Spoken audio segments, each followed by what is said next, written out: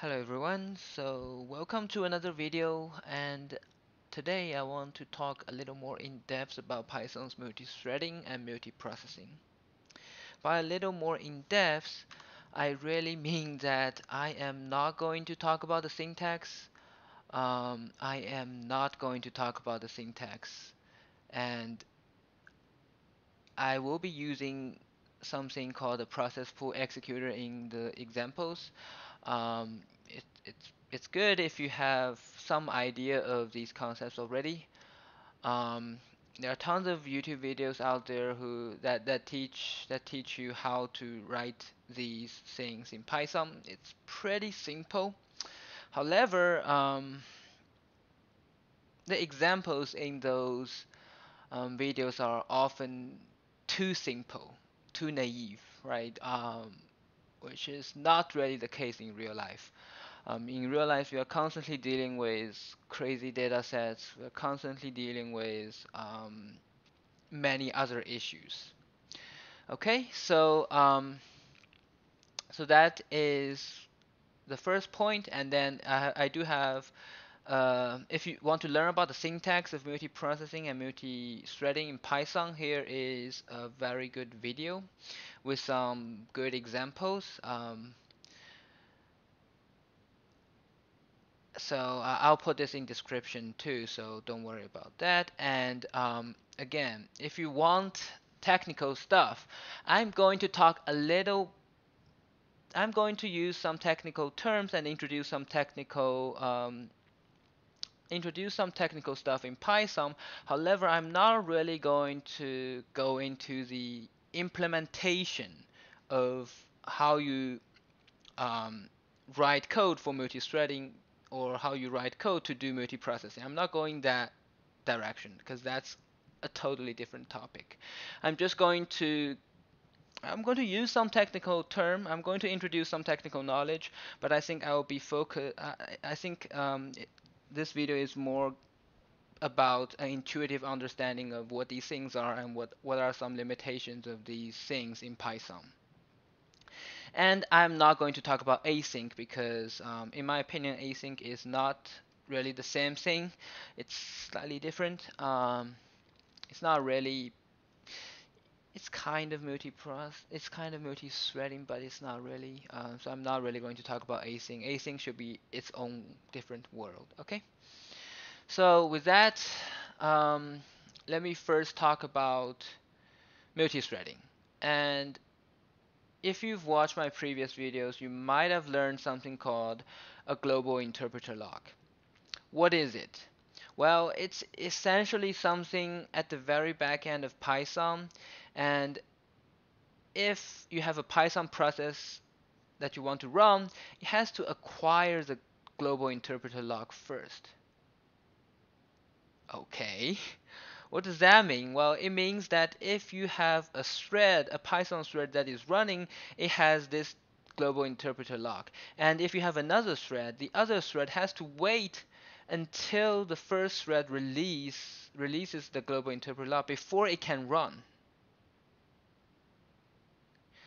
So, what does this mean? Well, this means that you might have launched many threads, but they're actually not happening in parallel. They're actually still happening in a linear way. And this is a typo. It's not that important. Okay. They're still happening in a linear way. So that is a problem with Python's multi-threading. Well, you can certainly do that, but this is a big problem. So to explain this graphically, let's say we have our main thread here. Let's say this is our main, right? And main runs for a while, and at some point it launches two threads, right? And let's say the first thread is instanced first, right? The first thread is created first, and then because of this, the first thread has to acquire the global interpreter lock. By circle A, I mean acquire this global interpreter lock. And that means thread 2 cannot run. By this I mean it's waiting. So thread 2 has to wait. Wait until when? Wait until the thread 1 releases the global interpreter lock. So thread 1 here releases this lock. And now thread 2 can come in and say, okay, I am going to acquire the lock now. And now thread 2 runs. And blah, blah, blah. Thread 2 at some point will finish. At that point, our program will finish. So this is a graphical representation of what's happening here. And we can immediately see that there's a problem, right? There's a problem with this model. There's a problem once we require threads to acquire the global interpreter lock. So how do we get around this? Well, the Python people are not stupid. They definitely know about this issue. And, well, there were some attempts to remove the global interpreter lock from Python, but those were not so successful. So today, the most common way to work around the global interpreter lock is actually to live with it. But well, it's not really a good answer. But remember, here's a catch. Every Python thread needs this global interpreter lock to run. It means that, okay, if I am running Python, but at some point I'm calling, like this is a function, but the function is actually calling some C code, then we can actually release the global interpreter lock at this step. That means actually we can still get some parallelism in Python. As long as we are calling functions that are running in a different language, and in the meantime, because the function is running in a different language, we can release this lock and let the other threads run.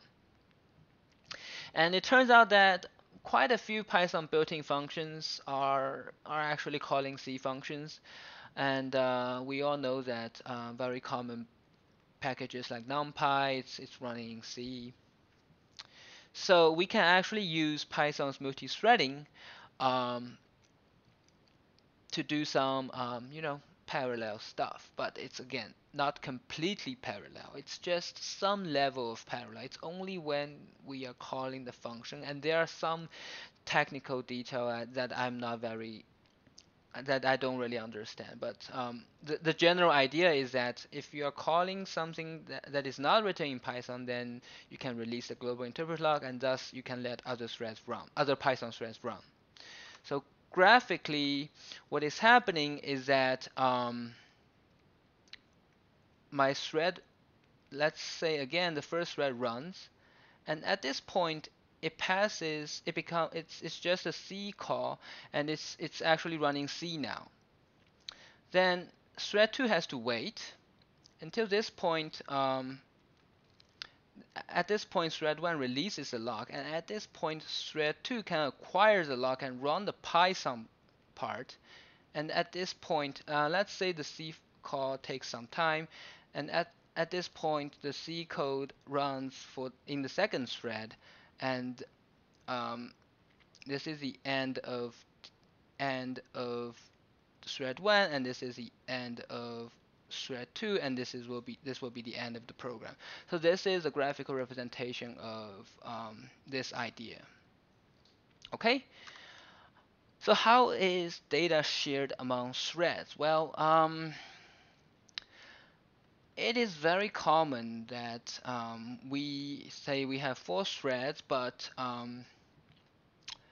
we are sharing some data.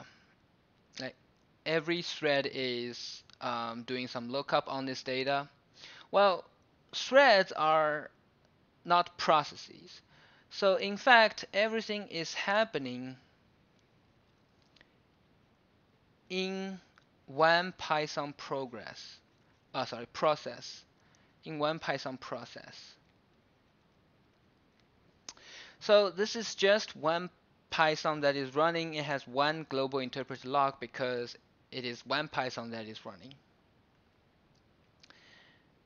So I mean that this data is just some memory somewhere in the heap, and every thread can access this memory as long as they are in the same scope, right? So this is how threads share data. Okay, so what are some common mistakes when we're using multi-threading, right? The most common one is the naive belief that it will make your code faster. It's not. It's not always the case. Just think about it. Whenever you are spawning a thread, you're doing some work, right? Like creating the thread is not instant. It requires something to happen in the backend. So spawning threads is already, it takes some time. And because of issues like this, I mean, you don't know if your code is really written in C or not, right? So some level of parallel computing might happen, but it's not always completely parallel. And another common mistake is that we change the shared object in one thread in ways that will cause other threads to crash or yield bad results. This is actually not a Python problem. This is just a multi-threading problem in any language. Let's just imagine that in thread one, after some very crazy stuff, we freed this data. I mean, there's nothing stopping you from freeing this memory. I mean, you get a pointer to this, and then you can say, okay, free this. I mean, in Python, you can say del this. Nothing stops you from doing that. But the other threads might still need to access that, and now we get a null pointer. Right now this piece of data is actually like we don't know what exactly it is now. It's not what you want, and that will cause the other threads to crash. This is just a very like simple example. Obviously, in real life, it gets more complicated. It's not that easy to find the bug um, in real life when you are writing multi-threaded code. Okay, and another common mistake is to launch way too many threads. Um, so like, what are the cases when multi-threading is useful, right? I mean, when you're downloading stuff, right? I mean, I can download a lot of pictures at the same time, right? And I can maybe I'm just hitting the database, I'm getting some small piece of data back. Sure, then of course you can do this in parallel. And well, however, if it's on-prem, if you're hitting on-prem like your company's own stuff, you might be able to launch multiple threads. But if you're using services that Amazon provides, I mean, for example, DynamoDB or other services that is running on other companies' machines, then they might have these read limits per second.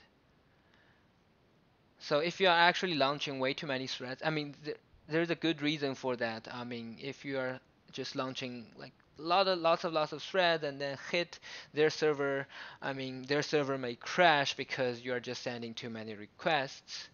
Um, but then Amazon, I mean, even if you pay them for the service, they are still not letting you use I mean, they still have this limit even though you're paying and uh, whatever. So there might be such things as like read limits, and whenever you have an error, that is because you've reached the read limit. The error actually will waste you a lot of time. Why? Because you won't realize it's an error because the threads are still being sent. It's just that the server refuses to give anything back, right?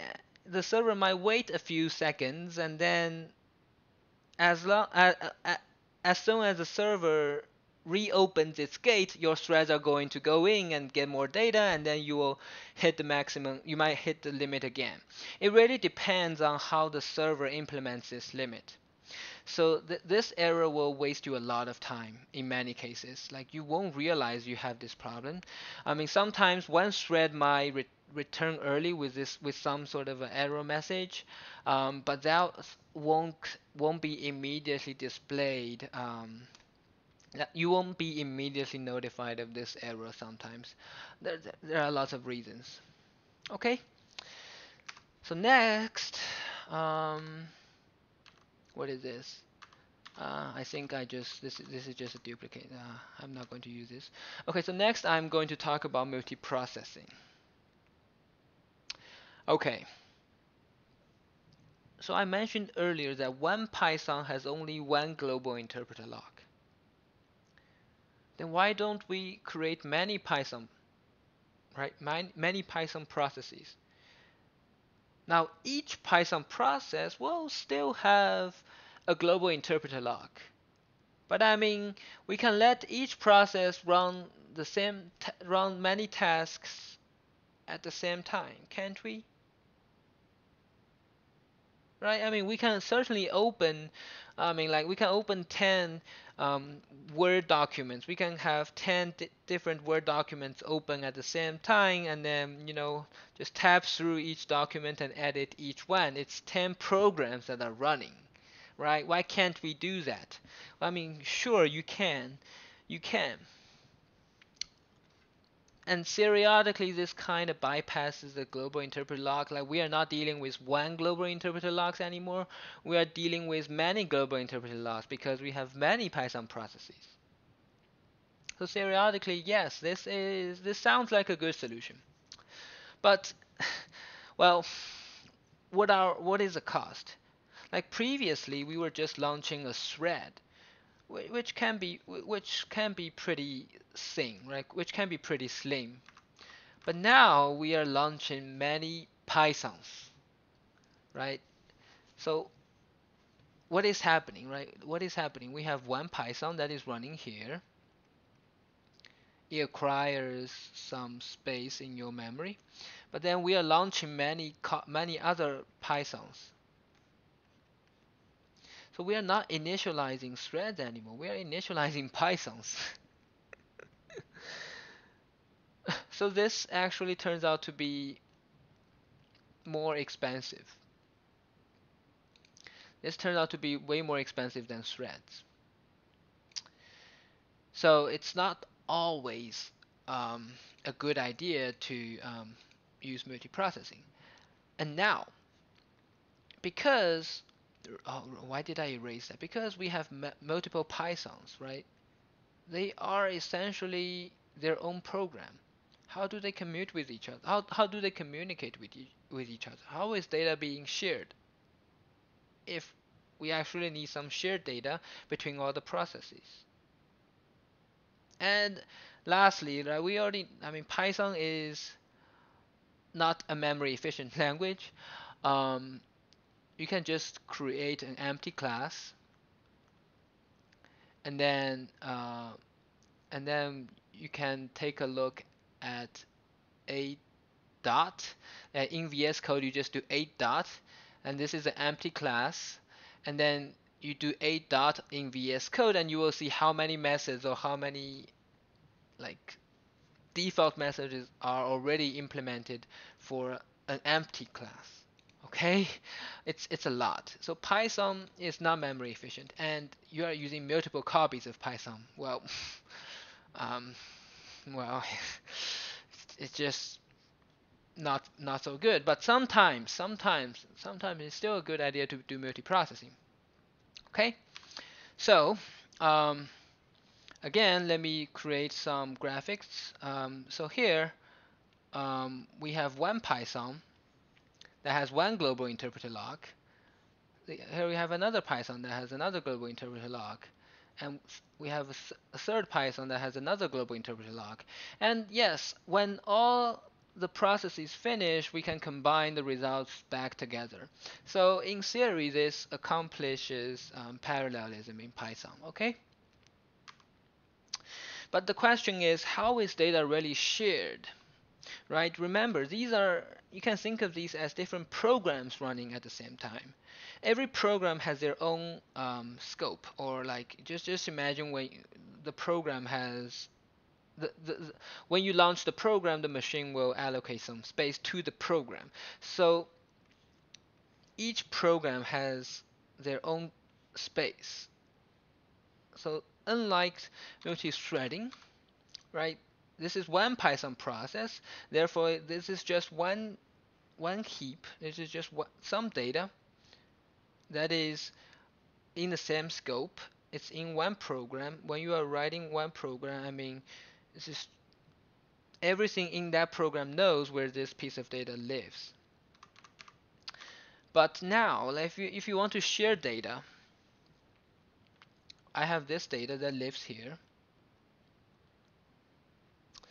Well, when I create another Python process, how do I access this data? I mean,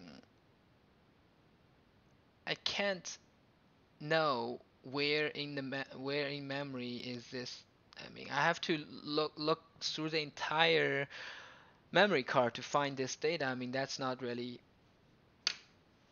a good way of doing that, right? I don't want to look through the entire memory card. So the way Python deals with this is by pickling. And if you are not familiar, pickling is just Python's way of serializing the data. So what will happen is that the main process will copy this data, will serialize this data,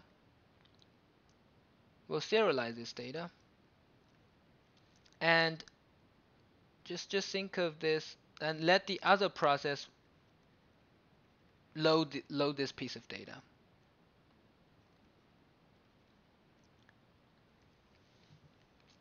Okay, this can be done, sure. I mean, most objects can be serialized in Python, right? But again, right, there is a cost to copy this data, this piece of data over to other processes. That's cost. Sometimes it might be expensive. And there's a cost of pickling the data. But this is the way that multiprocessing shares data. Right, this should be a warning bell because it's copying a lot of stuff. It's launching multiple Pythons and it's copying a lot of stuff. Okay, so what are some mistakes when you try to do multiprocess? Well, most problems with multithreading will still be problems for multiprocessing. However, because multiprocessing has a different model for sharing data, there are some unique problems to multiprocessing. And I stumbled upon one such problem a while ago, so I would like to talk about that one. And for that, I will go to the notebook. Okay, so here I am using Google BigQuery. If you don't know what it is, it's essentially a cloud database. I mean, just think of this as SQL. Um, and I have a function that gets data from BigQuery. For that, I'm using this is Google's library to connect to BigQuery. I'm using that to create a client, and this client does a connection for me, and I'm querying some data, right? I can write some queries, um, and here I'm just showing you I'm actually hitting the table, and I'm actually getting something back. Okay, and here we are getting a stock data, stock price data, and let's write a very simple stock analyzer. Right? I mean, okay, sure, and your boss might be like a big OOP guy, and then your boss is like, hey, write a class for this, and you're like, okay, I'll do it. Um, Right. I mean, okay, sorry. If you know me personally, you know I'm not a big fan of OOP, but for this example, we do need to do some OOP stuff. Um, Here we go. So when we like, okay, how do we do this? How do we write this class? We have a init. Have to tell the class where the data lives. It lives in US East 1 region. And then I initiate a client object. I'm going to use this client object to do multiple queries, right? So I just need one client object. I don't need many client objects. So I have one client object, and then these are just some very typical methods. Um, and the stock data I'm getting will be ordered by date in the descending order. But you see here it's unordered, so I'm going to order it in a descending order just for convenience. And then let's say I have some crazy stock price prediction algorithm, right? It basically looks at yesterday's price and adds some random number to it. Damn, this is so good. And it returns the prediction of the stock price tomorrow, right? And we have a function that calls this crazy algorithm, right? It just loops over all the stocks. Okay, stocks is a dictionary. It's essentially the name and the data frame for this is the I mean name is just the ticker of the stock. In the case of Tesla, it's just TSRA, and then data frame is just the related stock price data. All right, I'm just going to run this crazy algorithm for every stock in the stocks dictionary here, right? Okay, so this is a basic version of the stock analyzer class, and everything is working, right? Here I'm querying this data, and then here I'm just printing this out, right? This makes sense, and then I'm running some analysis, which is basically, the latest dates, closed data, um, plus some random number, Now well, here we only have our stocks dictionary has only one thing, which is Tesla stock. But in reality, it might hold many stocks together. It might hold many stock price data frames, right? And then we might need to use A, B, C, D, E to predict G, A, B, C, D, E to predict F, right? Or yeah, we might be doing some very crazy stuff on each data frame. And by the way, like this example is by no means the way you should use in reality. This example is just I created this example just to demonstrate the problem that you might face. This is not how you write stock analyzers. Okay, this is not how you write programs like that. Anyway, so okay. So in the next version, your boss is like, okay, we have too many stock data to analyze, and we have too many predictions that we need to make. It's becoming slow. Can you make this faster? And you're like, yeah, I learned about multiprocessing. Yeah, let's just use that, right? Yeah. Okay, so the crazy algorithm is still the same, but in reality, this can be way more complicated. That's why we want to multiprocess, right? And here, the initialization is still the same. We are just creating one client, and every query we're just using this client, and potentially we can multi-process this, right? Instead of passing in one query, you can pass in a list of queries, and then we use multi-threading to fetch all the queries. In reality, we can do that, but for whatever reason, I didn't do that. Anyway, and now when we actually process the data, we use multi-processing, right? This is the syntax with process pool executor. It basically creates a scope for you, and it will automatically join all the processes in the scope.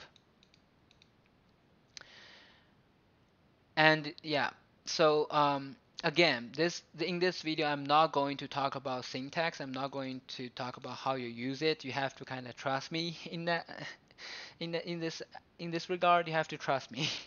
So here we are creating a list, and essentially, we are looping over our stocks, and then for every like name in our stocks, we are going to, run this crazy algorithm with this name. And we submit this job to the executor, and the executor will create the process for it, and then it will join the processes for you. And um, the return object for the executor.submit is actually a future object. So that's why I'm calling this list futures, because it's a list of futures. And as completed just means if something is completed, this will loop, and then it will wait until the next thing completes, and then this will continue looping. All right, and then I'm just getting the result, and right, the data that I'm getting back is a tuple, is a two tuple. It's a name and the prediction. So I'm putting this into the first element here in res is going to be the name. The second element here is going to be the prediction. So I'm putting it in output. Let's take a look. So I mean here loading, no problem. We can potentially, as I said, we can potentially pass in a list of tickers, right? And then we change this function. I mean we can potentially use multi-threading to, launch two threads to fetch the data at the same time, right? We can still use the same clients, no problem, because it's because we are doing multi-threading. Each thread we are sharing the client object between the two threads. So there's no problem. But let's run analysis. Let's run the part that we used multiprocessing. We're getting an error, and it's called a pickling error. Pickling client objects is explicitly not supported. Clients have non-trivial state that is local and unpickable. Well, I had no idea what this meant until I realized that multiprocessing is actually using pickles to share data among the processes. Like Python's error messages are always bad because they don't tell you exactly why something is wrong. Well, yeah, they don't exactly tell you what is wrong. They tell you it's a pickling error, but you see, like, there's so many layers of abstractions in Python. And then if you're just using multiprocessing, like after watching some videos on YouTube, you're like, hey, let me try out multiprocessing. And then let's say you got that error. You have no idea what's happening. So the reason is, again, when there are multiple processes and when you want to share data among the processes, the data needs to be pickled. So let's think about like what is exactly being shared in this case. Well,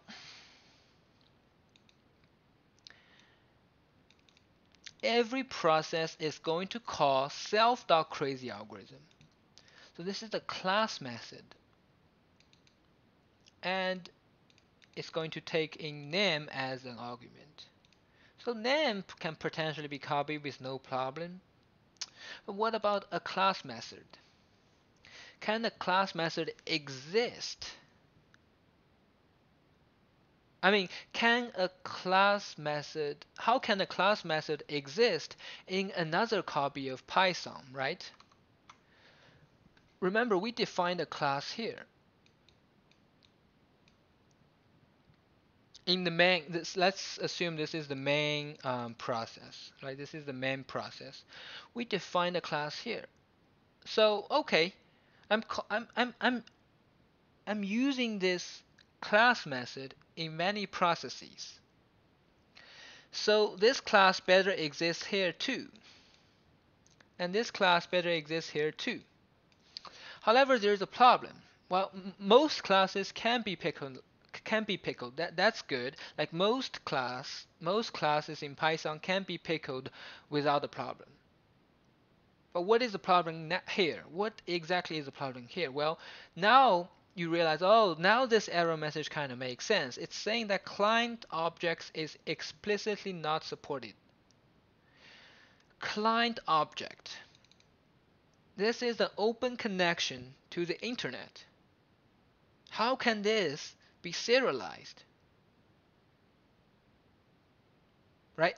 If this can be serialized, then this open connection can be serialically passed around, and then once you load it in another program, this crazy thing should still work. But I mean, if you know a little more about programming, you'll realize this is an incredibly hard task, and often it's impossible. If you have an open connection to the internet, how can I serialize that data?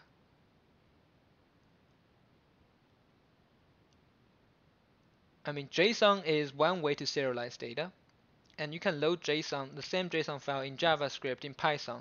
But how can I load a client object? How can I load a Python client object in, say, JavaScript? Right? Anyway, so this actually is the problem. This, in order to multiprocess, here, because this is a class method, the class needs to be pickled. But the class contains a client attribute, but which cannot be pickled. And that's why we are getting this error. And you say, okay, can we fix it? I mean, here we need to pickle the client because client is a class attribute. Well, let's just make it not a class attribute, right? So that leads us to the third implementation of the stock analyzer. Remember, we only need to use this client object when we do the query. Sure, why not just why not just initialize this object only when we do the query, right? If we put the client here inside this method, then this client is no longer a class attribute. It's just a local variable in this function. Now, okay. Now, obviously, when we pickle the class, we don't need to pickle the client object anymore. Because in a different Python process, I can still import this package, and I will just initialize a client object in the different Python process. That's totally fine. Well, the only problem is now whenever you call this query, you have to initialize a client object. You have to initialize a different client object. It's kind of inefficient. It's okay. It's just kind of inefficient, right? If the cost of initialization of this client is pretty expensive, then if you are calling this function a lot of times, then it's not the best code, but we have to live with it. Now, in this case, the BigQuery client object it's okay. It's pretty fast to initialize, but just imagine in a more you have a more complex client that you are initializing, right? So this is not, again, I'm not saying which implementation is better than the other. No, I mean it depends on your use case, but this should bypass the issue here. Okay, let's take a look.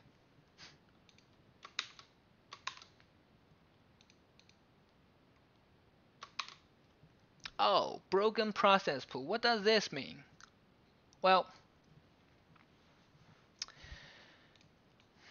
let me copy this code. So notice here I'm running this in Jupyter Notebook. Okay, let me copy this and then let me remove the entire thing and paste it. I just pasted the entire thing here, okay? Just to prove that this is exactly the same code. And now we are in a Python script. I'm importing the same language, same packages, and using the same query. And I'm just I should name this 3. Right now, the code should be exactly the same as here, okay? So now let's open a new terminal. Let me first check Python version. Okay, it's the same Python version. And let's run Python Analyzer. It takes some time because I'm doing the querying here too. And then we run the analysis. Oh, wait, what the heck? This class, the code for stock analyzer 3 is exactly the same as the code here. And we are calling exactly the same thing. But in Jupyter Notebook we got an error. And well, but we don't get an error when it's a Python script, right? Well, it turns out this is a problem with Jupyter Notebook and Windows. So I found this Stack Overflow page, which is exactly the same problem, broken process pool, while running code in Jupyter Notebook. And um, and here is a detailed post explaining how to fix this problem. And it turns out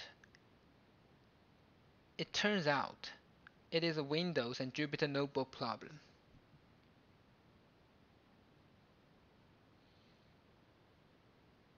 It turns out this is a Windows and Jupyter Notebook problem.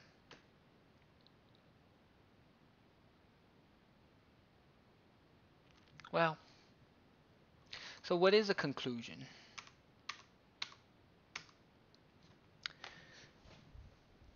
Well, I don't know. There are just too many problems when you try to multi-thread or multiprocess in Python. But sometimes sometimes I mean, when you want to download a lot of things, multi-threading can still make your code much faster. But the use cases are kind of limited. And multiprocessing is just sad face.